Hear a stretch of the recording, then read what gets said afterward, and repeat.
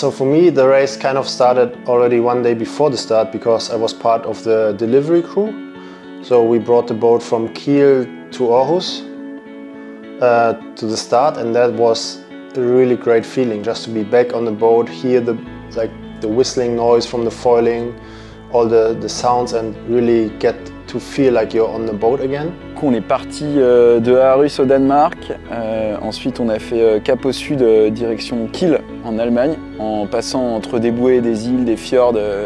À la fin il y avait des zones interdites partout. It's very beautiful nature, but it's complicated, right, for fast boats like that, with a lot of shipping boats. So there basically was a lot of stress on Ben and making no mistakes, no expensive mistakes, and then finally we reached Kiel. Après on a été au fond de la baie de Kiel, tourner une marque, le Kiel Flyby, et donc là c'était énorme parce qu'il y avait énormément de public, il y avait beaucoup de monde, Enfin là-bas c'est vraiment la zone en Allemagne qui est vraiment animée par la voile, donc il y avait un public dingue. Like to see it from a different view as a sailor, it was super stressful to get into the Kiel Canal, into the fjord and go around the mark because you have a very narrow shipping channel which we had to follow because outside was a restricted area for us as racing. More than 60,000 people on the shore, and we had more than 25,000 in the ocean race village, and we had more than 2,500 boats on the water, so this is fantastic. Kiel was there to get a little bit from the ocean race, and so people made a very long trip just to see the race. It was crazy how far people go just to see the racing. It makes you very emotional as a sailor to see that your sport gets so much appreciation. C'était trop cool parce qu'il y avait aussi l'équipe qui était là, qui a bossé sur le bateau, qui a trimé sur le bateau comme des oufs pour qu'on soit présent, qui a remis le mât en place, fait les réparations et tout. Ils étaient à bord d'un bateau, ils nous ont accueillis là-bas, donc ça c'était vraiment cool de les voir, même si c'était tendu, on était en pleine manœuvre et tout. Mais c'était un moment vraiment chouette. Yeah, it was a bit stressful because we were going very fast, foiling at about 27 knots with a code 0, so we couldn't see much. But yeah, on the other hand, I mean, incredible. What a turnout for a Marc rounding. Et donc on a contourné cette bouée, ensuite c'était cap au nord, et donc là voilà, c'était encore pareil, un peu de slalom entre les îles, les fjords et les différentes bouées, le pont, ouais, il y avait vraiment les zones interdites, il y avait vraiment les éoliennes, enfin voilà, il y avait vraiment plein de zones à éviter, plein de décisions à prendre stratégiques. Et ensuite, du coup, on contournait le nord du Danemark pour redescendre ici en Hollande à La Haye. Overtook Malizia, they overtook us, we overtook them again, and the same with Biotherm. Really makes you feel like you're doing a good job.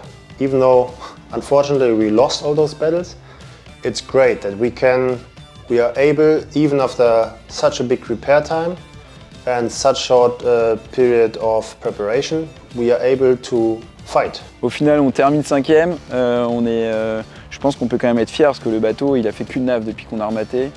Et d'avoir ce niveau de performance en face des équipages en face de nous qui sont quand même du lourd, quoi. C'est sûr qu'on peut être fier malgré tout. Ouais.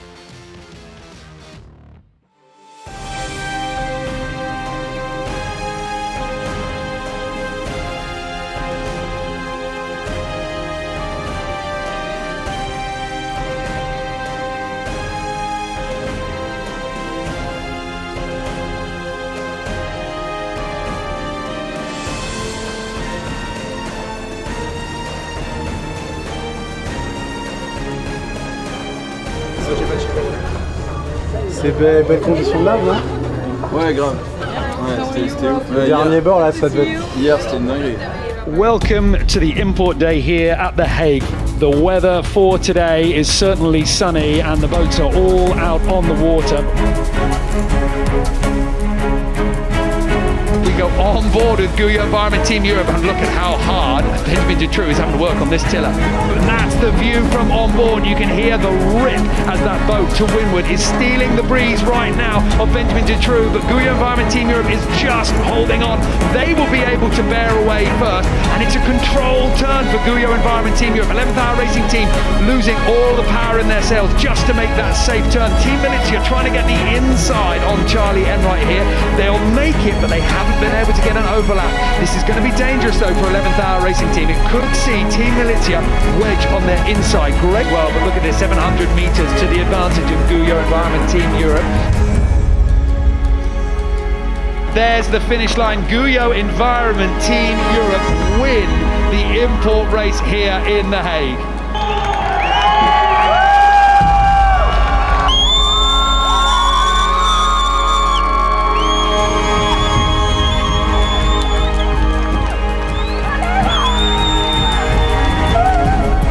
Yesterday in the import race we were on fire. Everyone's saying we were like a rocket. So yeah, I think yeah, all of them, our shore crew, the boat builders in Kiel, everyone who helped us to get back should just be so proud of themselves because this boat's perfect. L'investissement que tu as mis pendant tout ce temps-là, tu vois, et même tu penses aussi aux marins, que ça fait depuis le début de la course qu'ils ramassent les bouées, quoi. Donc là, ils sont deux. Enfin là, l'import était totalement magique, quoi.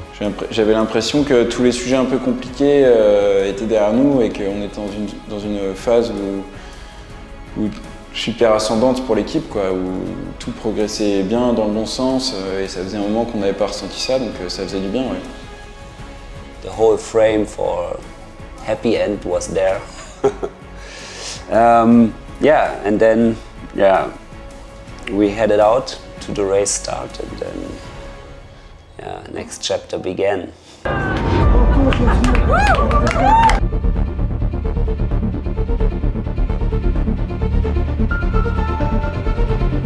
2, 1, now.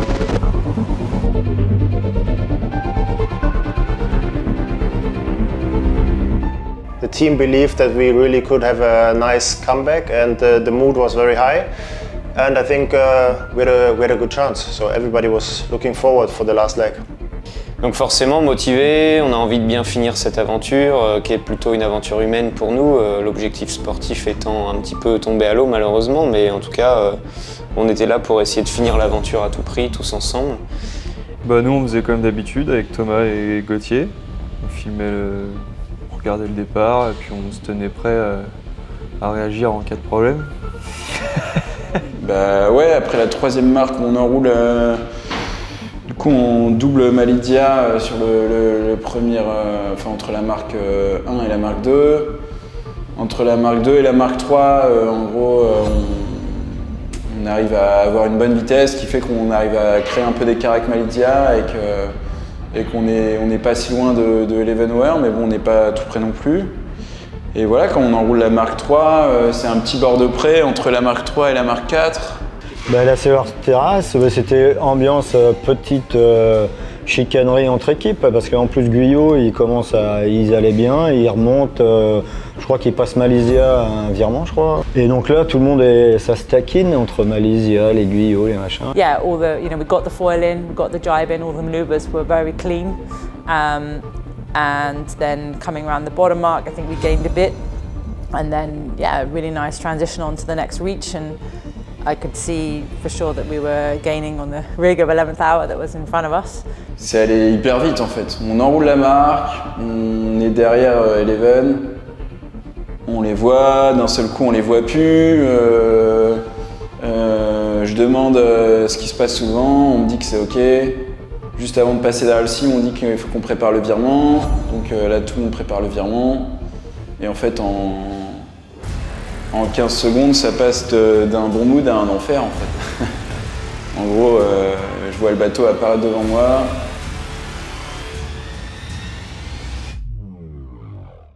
Et voilà, c'était une durée de 15 secondes, parce que 15 secondes avant, 20 secondes avant, on dit que c'est clair, quoi. Donc, en fait, en 20 secondes, il peut s'en passer des choses. Et là, en 20 secondes, ils ont viré de bord, ils se sont retrouvés tribord à mur, donc prioritaire sur nous. Et Le fait est que moi je vois apparaître le bateau devant moi et que j'essaye de trouver l'échappatoire qui me semble le plus cohérent, c'est-à-dire là de tirer la barre et de pouvoir essayer de passer derrière. Je me disais au pire il y a le foil qui touche ou voilà, essayer de limiter la casse quoi. Je sais pas si c'était la meilleure décision, je sais pas s'il fallait mieux l'offer, s'il fallait mieux abattre. J'avais une demi-seconde pour réagir. Et voilà, enfin, le fait est qu'en tout cas on leur rentre dedans. I felt the whole boat stop and then I could see through the windward window the 11th hour. Yeah. Et en allant à la bouée, on se retourne et on voit GUYOT qui roule son J2. Au début, on se dit bon, il doit y avoir un problème avec le J2 quoi. Et puis en fait, on voit 11 Hour qui roule le J2. Là, on comprend que c'est une collision. Et nous, on n'avait pas le live sur le bateau, donc en fait, on a été obligé d'envoyer des messages aux gars qui étaient à la Sailors Terrace pour qu'ils nous disent qu'ils se sont rentrés dedans quoi.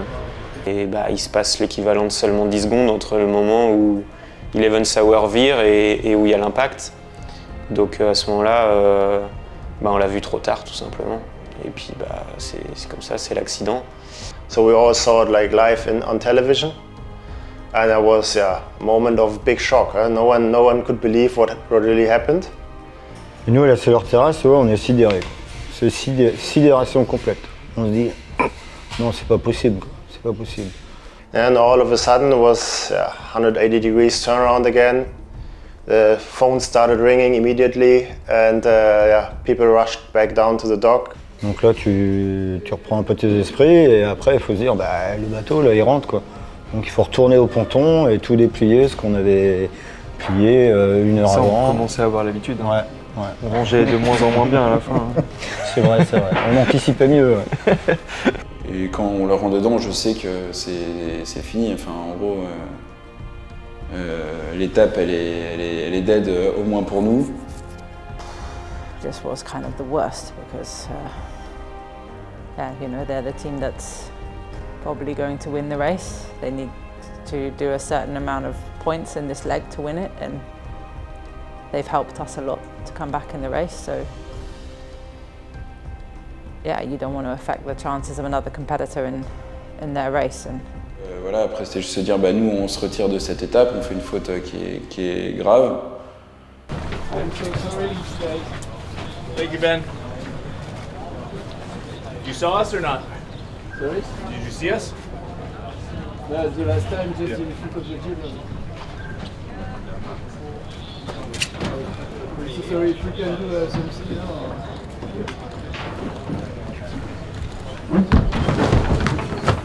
Slow down. Slow down. Everybody's on your boat is okay? Yeah, everybody's okay. I think Charlie's hand is...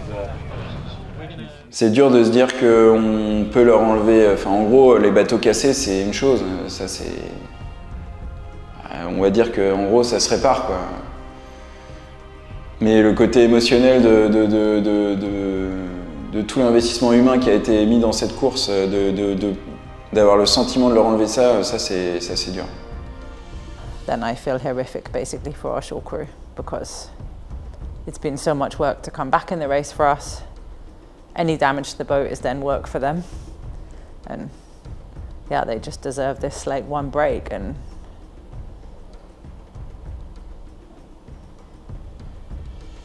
yeah.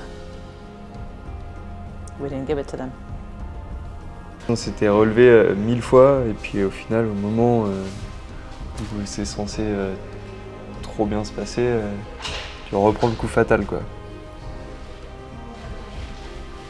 C'est ce qu'on dit, hein, quand ça veut pas, ça veut pas. Ouais, faut pas forcer le destin. Mais non.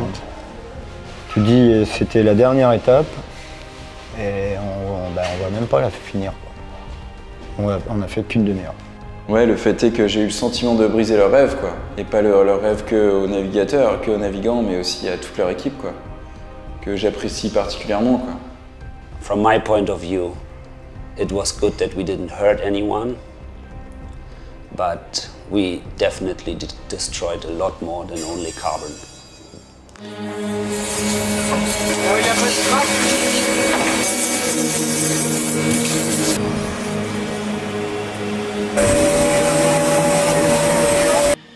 And yeah, we are trying to support 11th hour as much as we can. But I mean, they seem to have a plan now. Ils nous ont dit qu'ils préféraient avoir des concurrents à leur hauteur et qui se battent pour faire des belles courses plutôt que d'avoir des personnes en face qui soient pas des compétiteurs, quoi, et qui soient pas dans le match. Donc voilà, déjà au moins ça rassure sur le fait qu'on se donne à fond quoi qu'il en soit et que ça c'est un fait de course. Yeah, I mostly really want to say sorry to our shore crew because now they're working and yeah, those boys are amazing. Like they always kept their spirits up. They've worked super hard for this race. It's their first race, all of them. I think they had no idea what it was at the start, and yeah, they've stayed with us, and it's been really tough on them. And they're always there to give us a hug and patch it up. So yeah, thank you.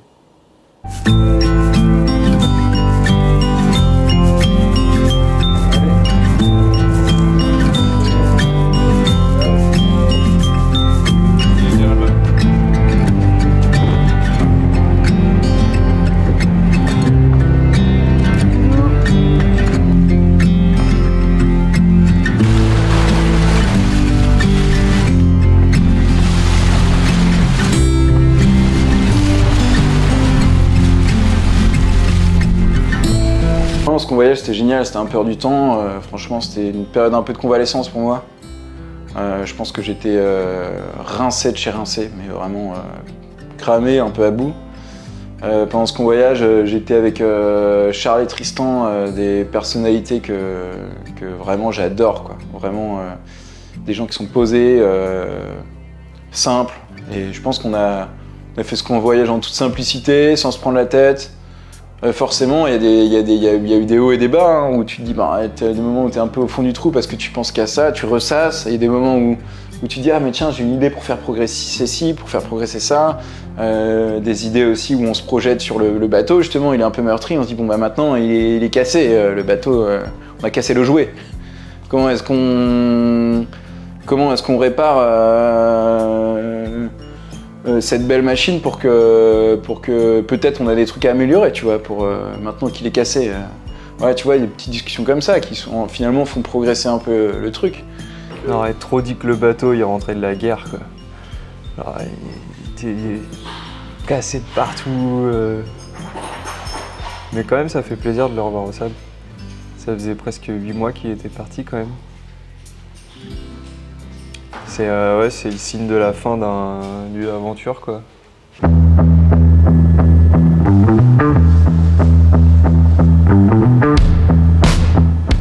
Ouais, je pense qu'on a vécu 7 mois tous ensemble, que tout le monde s'est donné cœurs et âme pour que ça se passe bien. On a pris la décision quand même de pouvoir faire venir tout le monde jusqu'ici. Je pense que c'est un moment important parce qu'on a aussi créé beaucoup de liens avec les autres équipes. Et que je pense que pour eux, on est un bon exemple de résilience. Je pense qu'on n'a jamais rien lâché malgré tout depuis le début. Et donc voilà, c'était important qu'on clôture ça tous ensemble, ici, à Gênes.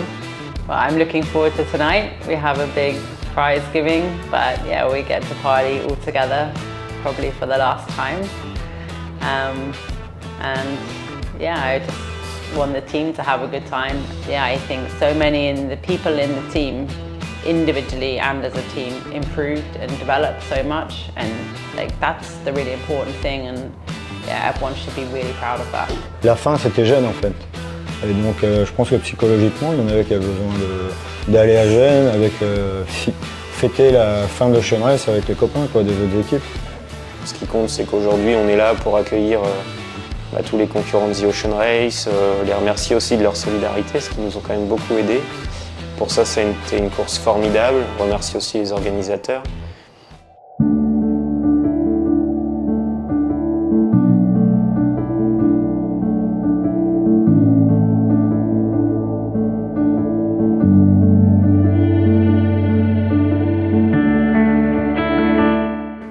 Ça se passe jamais comme prévu, et ça c'est la mer, et ça c'est notre métier, et je pense que c'est aussi ce qu'on aime, hein, au fond de nous.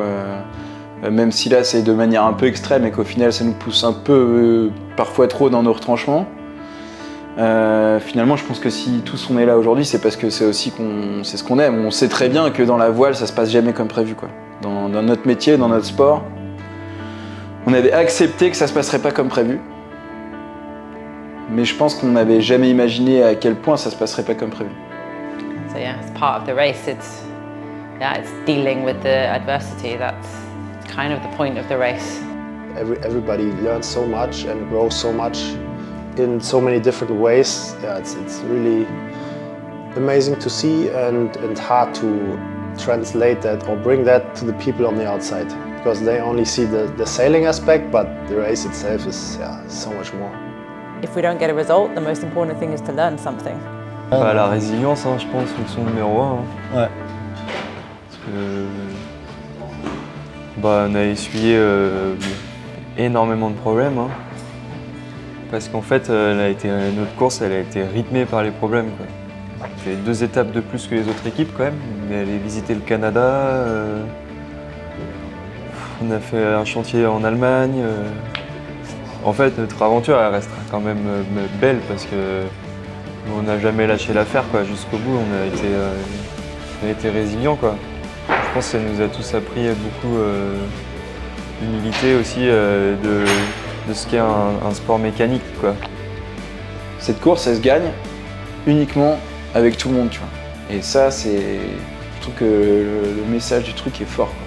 It's a fantastic solidarity within the teams, and yeah, I mean, we all did this tour together, and sometimes you have to share manpower, you have to share logistic solutions, you're out on the ocean in the nature together, you look after each other, and this is so different to other sports and also other disciplines within the sailing sport. Je pense qu'on gardera toutes ces aventures en mémoire. Ça a été une expérience parfois frustrante, mais très riche humainement. Et je pense qu'on aura quand même aussi beaucoup appris sur l'utilisation de ce bateau en vue du Vendée Globe pour Benjamin. Je pense qu'on a eu une énorme chance, une jeune équipe comme on est, avec le peu d'expérience qu'on a, d'avoir pu être présent sur cette course et d'avoir vécu ce qu'on a vécu aujourd'hui. Ça, je reste persuadé que ça, c'est une chance énorme. In the end, it's so much more than just about racing. I mean, of course, you travel all over the world, but you have such a big team working in the background, and you meet all of them. They all give 100%, and they are rarely in front of the camera, and they are never on the podium. And yeah, all the shore crew, all the work they did, and you grow together with them, you become friends, you meet a lot of people, and you run into all kinds of problems that you can never imagine. And in the end, that's what the race is, in my eyes, really about. Huh? You sign up for the start line and you don't know what will happen, but no one knows, no matter how big the team is. Yeah, you have to live and die together as a team. That's the essence of the team, I guess. Et je pense qu'on va être, on va être une meilleure équipe que ce qu'on était il y a 6 mois. Si on a l'opportunité un jour de revenir, on reviendra plus fort, je pense. Et puis plus humble, forcément. It would be hard to imagine not coming back here in some way, because it feels like, yeah, it's the Ocean Race family, and yeah, I feel part of it, and it's addictive. I would love to come back, yeah, definitely, but I need to negotiate that with the family, and if it's not a decision together, then I will respect the decision of my family, but if they allow me to go, I will come back and do it again, try to do it better. Moi, si c'était à refaire, je refais demain. Tu prends même pas un peu de vacances avant? Si, un peu quand même. Mais c'est vrai que... Ah non, c'était incroyable. Au niveau des gens, j'ai trouvé ça incroyable, quoi. Incroyable. Ouais. Bon bah on se dit à dans 4 ans peut-être alors. Ouais, mais je serai très vieux.